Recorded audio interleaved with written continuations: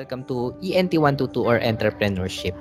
Okay, so at the end of this module, you are expected to discuss the relevance of the course, identify the different types of entrepreneurs, and then explore job opportunities for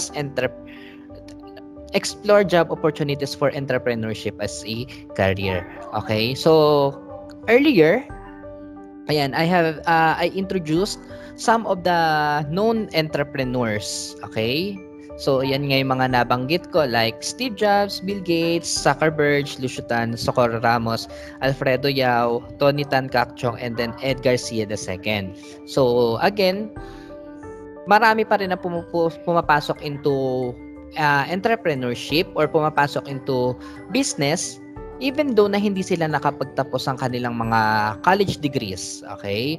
And some of them entered college but they choose to drop out since they grab the opportunity na nga na makapag put up ng sarili nilang business, okay? Ayan. So, let us define first or let us differentiate entrepreneurship and entrepreneur. Okay? So, unahin natin yung entrepreneurship. Okay. So, entrepreneurship is the act of creating a business or businesses while building and scaling it to generate a profit. So, in short, when we say entrepreneurship, ito yung act or yung mismong pag-put up natin ng sarili nating business, yung mismong paggawa natin ng sarili nating negosyo. Okay? Then, another definition is that an important driver of economic growth and innovation. So, sinasabi nga ng entrepreneurship daw is driver of economic growth and innovation. Bakit? Kasi nga, nakakatulong yung mga entrepreneurs sa pag-grow ng economy ng isang bansa. Pansinin niyo nung nagka-pandemic, 'di ba? Ang daming nagsara na madaming nagsara na mga negosyo, bumagsak din yung economy ng bansa, di ba? So, malaki ang role ng mga entrepreneurs at different businesses in the country para makatulong sa economy ng isang bansa. And then, entrepreneurship is what people do to take their career and dreams into their hands and lead it in the direction of their own choice. Okay, di ba sabi nga karamihan pagka tinanong mo ng bata pa, gusto daw nila makapagtapusan ng pag-aaral. O after makatapos sa pag-aaral, nga na, di ba? So while others, lalo na pagdating sa mostly sa mga Chinese, isa sa ugali nga nila na after nilang makapag-aral, ang goal nila is makapagtayo ng sarili nilang business. Kung saan, yun yung magiging way nila for them to achieve their goals, di ba? But not only through this, may mga iba na gustong pumasok, may iba na gusto ma-achieve ang kanilang mga goals and dreams by on their own, kung saan yun yung mga mag-a-apply sa mga trabaho or what, di ba? So, but still, pagdating sa ganito, napapasok ka sa sarili mong business, di ba? Nasa iyo yung control. Okay? And the next is about entrepreneurship is about building a life on your own terms. No bosses, no restricting schedules, and no one holds you back. Okay? Gaya nga, di ba, last week nung kinumpare natin yung course na Business Administration and Entrepreneurship, di ba? Kapag yung mga graduate ng business administration, kadalasan napupuntahan yan mga private companies. Nagiging employees, may boss, kailangan sumunod sa company rules and regulation. Unlike pag entrepreneur ka, 'di ba? Syempre nasa iyo ang control. Ikaw yung boss, walang ikaw yung magpapasunod, 'di ba? So, yun po yung ibig sabihin ng entrepreneurship. Then next, let's proceed with the entrepreneur naman. So, an entrepreneur is a person who sets up a business with the aim to make a profit and creates a new business, bearing most of the risks and enjoying most of the rewards. So, again, entrepreneurship, act of creating a business, while the entrepreneur is the person who sets up a business. Okay? Naintindihan po yung difference ng dalawa, ha? The next is the term entrepreneur comes from the French word entreprendre, which means to undertake. Bakit to undertake? Kasi nga, once you are an entrepreneur, nasa inyo yung control. Okay? And kaya nga to undertake, ibig sabihin ng entreprende.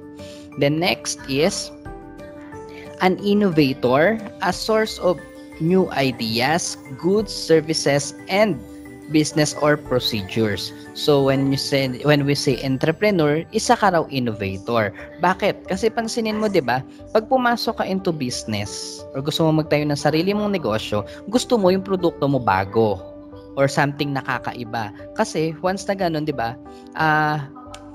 Parang mas papatok siya sa market, mas kakagatin siya ng mga customers, lalo na pagkakaiba, interesting yung product or your service, di ba? Lalo na kung beneficial yung product or service. Tsaka pansinin niyo, every time na mayroong new business na magbo-boom, mayroong innovation, may sort of innovation galing sa kung ano man yung pinanggalingan ng product na yun or service. Even though yung mga sa cellphone, sa unit, di ba? Time to time, naglalabas sila ng bago na kung saan mayroong innovation. Okay? At iyan ay ginagawa ng mga entrepreneur. Kapag gusto nilang pumasok into business or mag-create ng mga new product, kailangan innovated na yon. And then next is playing a key role in an economy using the skills and initiative necessary to anticipate needs and bring good new ideas to market. So, yun nga, playing a key role in an economy. Bakit? Kasi nga malaki nga na itutulong ng mga entrepreneurs sa economy ng bansa. Okay? Great contributor sila sa growth ng economy. Okay? Now, let's proceed with the types of entrepreneur. So, first one is mega entrepreneurs. So, these are the individuals who are willing to absorb huge risks of using enormous amounts of capital in their business ventures. So, when we say mega entrepreneurs, ito na yung mga malalaking entrepreneur na kung saan na meron na silang gumagamit na sila ng mga malalaking capital to start up their own business. Okay? So basically, karamihan sa mga mega entrepreneurs, ito na yung mga mayayaman na talaga na nag-start up na sarili nilang business. O kaya naman, meron na silang existing business at magpuput up pa ng panibago. Yan yung mga mega entrepreneurs, okay? And then malaking risk nga ang hinaharap nila. Okay? Then next is the micro-entrepreneurs yan. These are the individuals who are engaged in micro or small businesses as an alternative to a formal employment. So, when we say micro-entrepreneurs, kabaliktaran lang to ni mega-entrepreneur na kung saan, ito lang yung mga small businesses. Okay? Maaring kaya sila pumasok into business dahil it's either nagsawa na sa trabaho or ayaw nang magtrabaho. Business na lang ang pinili nilang puntahan or pagkakitaan. And then yun nga, yung mga maliliit na businesses, yan yung mga tinatawag natin na mga micro-entrepreneurs. So, ano-ano ba yung mga example ng mga maliliit na businesses? Yung may mga food kiosk na ganyan, di ba? Di ba, nung nag-boom ang milk tea, di ba, ang dami na rin nagsulputang maliliit na brands ng milk tea, di ba? Yan, mga small businesses yan. Nung nag-boom ang siomai noon, bukod kay Master Siomai at saka kay Siomai House, di ba, ang dami rin nagsulputan ng iba't ibang klaseng mga siomai, di ba? Yan. So, yun po yung mga tinatawag natin ng mga small businesses or yung mga micro-entrepreneurs. Okay? So, now, let's proceed with the importance of entrepreneurship. Ano ba ang kahalagahan nito? Okay? The first one is entrepreneurship generates new wealth in an economy. Okay? So, gaya nga na sabi ko kanina, when we say entrepreneurship, great contributor ito sa growth ng economy. Okay? Once na kumikita ang negosyo, nakakatulong yun sa pag-grow ng economy ng bansa. Then, the entrepreneurship decreases poverty. So, binabawasan niya yung poverty ng isang country. Bakit? Kasi nga, may mga jobs na nakikreate. Okay? Diba kapag nag-put up ka ng sarili mo negosyo, syempre may kailangan yung mga tao ka, diba? May mga empleyado ka nakikilos para sa business. Okay? And then once na meron ka na-create na trabaho, natulungan mo yung mga walang trabaho na magkaroon ng pagkakakitaan nila.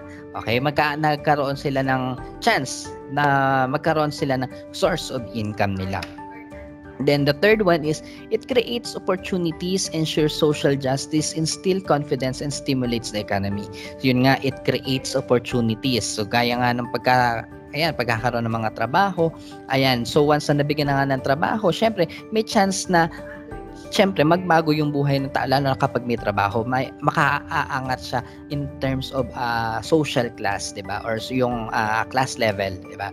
Then yan, instills confidence and it stimulates the economy. And then the fourth one is entrepreneurship improves productivity. Ayan, syempre, when we say entrepreneurships, marami talagang nagagawa. Okay? Lalo na in terms of innovation, 'di ba? Ang daming produkto talaga na nakakreate. And then the fifth one is yan, entrepreneurs create jobs as mentioned earlier, 'di ba? Kasi nga kailangan mo ng mga tao na kikilos for your business. Then entrepreneurs innovate. Yan. As ganun din, gaya na nabanggit ko kanina, 'di ba? You are about to innovate products. Kapag nasa business ka na, hindi ka lang naman kasi makokontento na kung ano na yung ino-offer mo, ano na yung siniserve mo sa market. Gusto mo na i-improve pa yung product, 'di ba? Not only the product but also the service you offer for your customers. The next is entrepreneurs create innovation and social change. Ayun na nga, almost the same lang din sa mga nauna kong pinaliwanag. And then entrepreneurs give to society. So paanong entrepreneurs give to society? Sabihin na natin in terms of corporate social responsibility. 'Di ba maraming mga businesses na meron silang mga corporate social responsibilities sa kung saan kapag halimbawang may mga calamities, 'di ba? Na kung saan nagbibigay yung mga different private companies ng tulong doon sa mga nasasalanta, sabihin natin ng bagyo, pagsabog ng bulkan at ng kung ano-ano pang mga natural calamities na binibigyan nila with the society. 'Di ba? Ang si SM, 'di ba? Kapag nagkakaroon ng halimbawa mga bagyo ganyan, para ino-open nila yung mga parking nila na makapag-park yung ibang mga sasakyan doon sa kanila for free. Wini-waive nila for the overnight, 'di ba? Ayan. So, yan po yung sinasabing entrepreneurs give to society. Okay? Now, ano naman ngayon ang relevance nitong entrepreneurship sa inyo na mga senior high school students? As mentioned ko last week, di ba? Itong subject na ito, hindi lang naman to tinuturo sa inyo na mga EBM na nagtitik na EBM or ng business-related strand.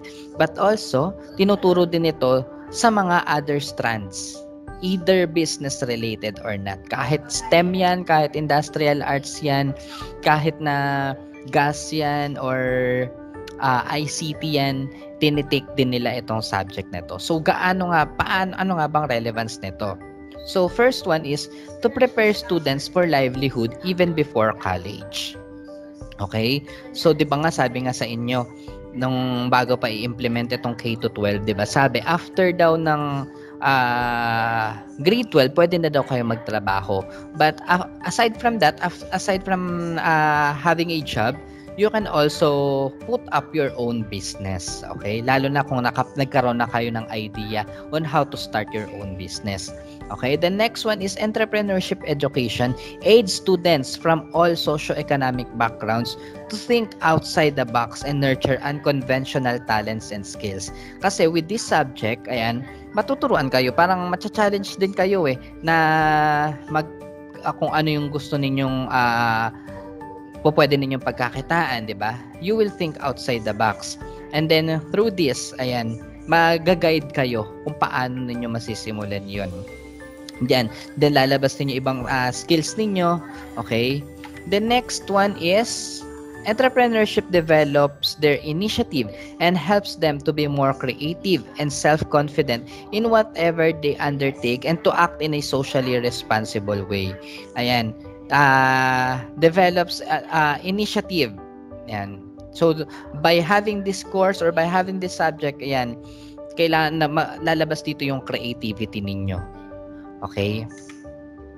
And then the fourth one is it exposes students to numerous opportunities to learn how to think critically and analyze the pieces on the board. So, ayan, numerous opportunities and then think critically.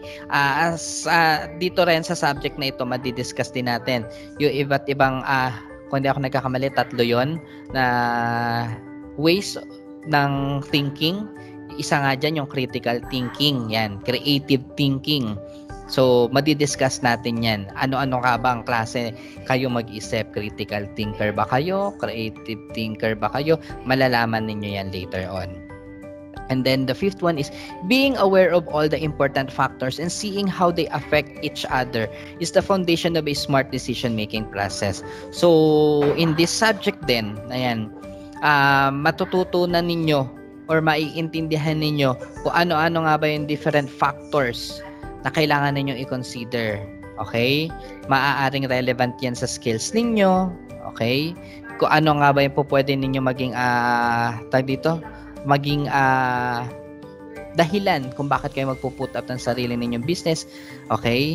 So, diyan po malalaman ninyo yan. Then 6 is students must be exposed to real world examples and learn from their own experience. Ayan, learn from your own experience. Siguro i-connect natin to somehow magi-interchange or mag-interconnect yung subject natin with your OJT. Okay? Malalaman ninyo yan sa takdang panahon. Next, entrepreneurship education requires students to be innovative, creative, and collaborative with others. Ayan. Bakit nga ba collaborative with others? Kasi hindi nyo naman to gagawin mag-isa. Okay? Hindi ko naman kayo hahayaang maging sole proprietor. Okay? So, mahirap yon, lalo na sa sitwasyon ninyo, di ba? So, kailangan merong partnership. Hindi pa naman kaya ng corporation. Partnership lang muna. Okay? Yan. So, by having your collaboration with your group mates or with your classmates, ayan, lalabas na rin dyan yung pagiging innovative and creative ninyo. Okay? And then, entrepreneurship education provides budding entrepreneurs with the skills and knowledge to come up with business ideas and develop their own ventures. Ayan na. Okay?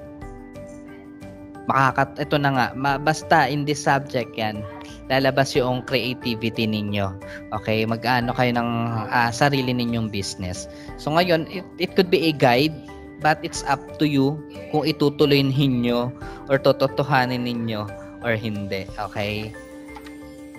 Now, job opportunities for entrepreneurship as a career. So ngayon, halimbawa, ayan, nag-take kayo ng entrepreneurship on your college, tapos hindi pa kayo ready or hindi pa kayo handa na mag-put up na sarili ninyong business. So, ito naman yung mga po pwede ninyong mapuntahan na trabaho in the different private companies. First is business consultant, or pa rin kayo mapunta sa sales, research and development, not-for-profit fundraiser, teacher as well. Siyempre, tuturo ninyo mga business subjects. Talent recruiter. I don't know why. Bakit may ganyan dyan? Then, next is business reporter. Pwede. Then, next is new venture creation. And then, career and existing entrepreneurial venture. So, yan po yung mga pwede ninyo mapuntahan or pwede ninyo maging trabaho if ever na hindi pa kayo ready mag-put up ng sarili ninyong business. Okay? Now, let's proceed with the reasons why many would like to become an entrepreneur. Bakit nga ba maraming gusto na maging entrepreneur? Una is yung achievement, challenge, and learning. Achievement, kasi nga, malaking ano yun. Kapag nag-success ang isang business, napakalaking achievement na yun para sa inyo, di ba? As well as the recognition, nandoon din yun. Okay? Lalo na kung kayo yung tipo ng tao na gusto ninyo is maraming challenge or para kayo yung risk taker, gusto ninyo lahat may challenge yan, eto rin yun. Pwede kayo, gusto nyo challenge, sige, pasok kayo into business. Ayan. And then learning. Meron pa rin ditong learning, di ba? Kung aware kayo sa ibang stories ng mga entrepreneurs, kung hindi ako nagkakamali, yung Kenny Rogers yata, bago pa nagkaroon niya ng sarili ng bago siya talaga mag-boom, nakailang offer siya ng chicken niya bago siya nakilala at bago siya sumikat. Okay? So meron ding learning process in the entrepreneurship. Okay? Or as being an entrepreneur, marami ka pa ring matututunan. Lalo na kung nagfe-fail, 'di ba? At least kahit pa ulit-ulit nalalaman mo kung ano yung mga dapat mong maiwasan as an entrepreneur. Okay? The next is independence and autonomy. You can set your own goals, goals, pick your own partners, and face the consequences of your decision. So, independence and autonomy. Kasi nga, being an entrepreneur, ikaw yung boss, ikaw yung masusunod, nasa iyo yung control. Kung magkakaroon ka, that's for sole entrepreneurship. But for partnership, syempre, you will have your partners na magde-decide rin for the business. Okay? And then, ayan, you have to face the consequences of your decisions. Okay? Then, third one is income security and financial success. So, kaya yung iba gustong pumasok into business, syempre gustong yumaman, di ba? Lalo na kapag, di ba, may mga lalapit sa inyo, open-minded ka ba, ganyan, yayayain ka magkape, di ba? Yan. So, aside from that, 'di ba? Kaya pumapasok into business yung iba. Kasi gusto nilang magkaroon ng financial stability. Lalo na pag successful ang business, 'di ba? Pag successful ang negosyo mo, kahit nakaupo ka na lang sa bahay ninyo, pasok na lang ng pasok yung pera. Yung tinatawag natin na financial success or yung income security or in other term, financial stability. Kasi nga, stable ka na pagdating sa pera. Once na successful yung business mo or yung negosyo mo, 'di ba? Tuloy-tuloy na yun. Pasok na lang ng pasok yung pera kahit nakaupo ka sa inyo, di ba? And then next is recognition and status. So recognition, syempre, once na successful ang business mo, marirecognize ka, di ba? Pansinin niyo yung mga nabanggit nating entrepreneurs earlier, di ba? Yan. Highly recognized sila kasi nga successful sila. And then yung status, syempre, mas mapapaigi mo yung social yung social status mo, di ba? And then next is family. Yung iba naman kaya sila pumapasok into business because of their family. Maaari meron na silang family business na minana lang. Okay? And then 6 is the dissatisfaction with current work arrangements. So yung iba kaya sila pumapasok into business dahil maaring sawa na alipin sa isang private company. Empleyado lang, hindi tumataas yung sweldo, di ba? Paulit-ulit sa ginagawa. So, maaari silang pumasok sa business dahil sa mga ganong dahilan. Okay? And then, next is community and social motivation. So, maaaring pumasok ka into business dahil gusto mong mai-offer yung produkto na kailangan ng society or ng community. Pasok na lang ako into business, total kailangan nila ito, maaaring pagkakitaan ko to dahil kailangan to ng community, kaya ka pumasok into business. Okay?